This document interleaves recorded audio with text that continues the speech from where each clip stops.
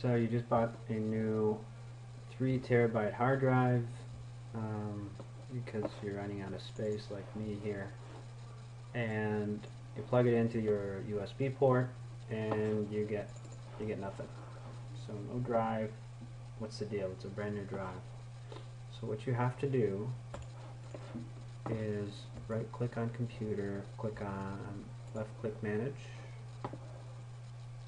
click on disk management here, and you should see the new drive. In this case it's still unallocated for anything. So right click on it, create new and left click on new simple volume. Yeah, I want to create a new volume. I want to use the entire drive for this new to be partitioned.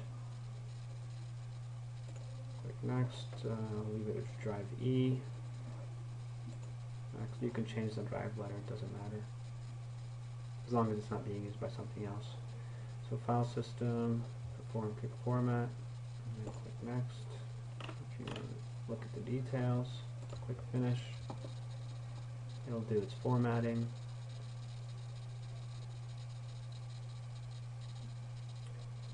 Once it's done formatting, shouldn't take too long. Right here, okay, so healthy, primary partition.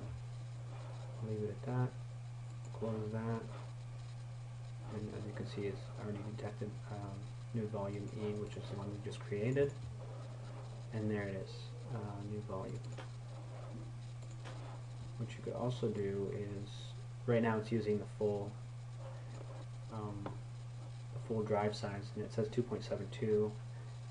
Generally, that's because of the space is not exactly as advertised, if you will, a 3 gig drive or a 3 terabyte drive in this case. The useful space is that much.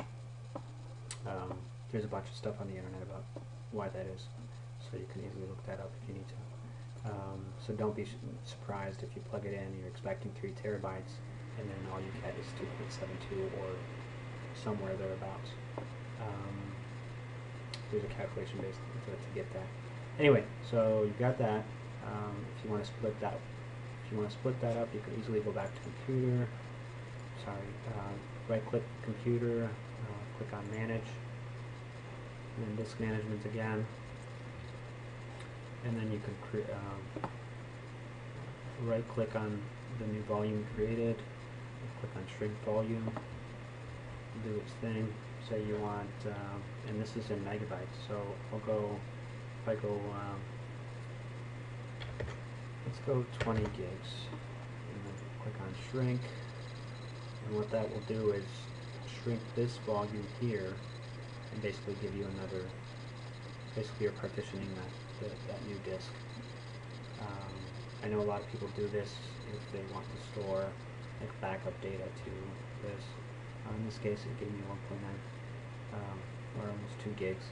But you could change that to your liking before you actually start storing data on it. Again, what you have to do is, as you can see, it's not seen yet, so if you go back here, do the whole thing again, simple volume, we're going to use the full space. So signing drive letter F. Basically it uses anything that's not open in alphabetical order. So we'll leave it as F, click format is fine. Once it's done formatting, you can see it detected the new drive, and there's my new drive as well. Okay, hope you like the video, hope this helps. Check back for more videos.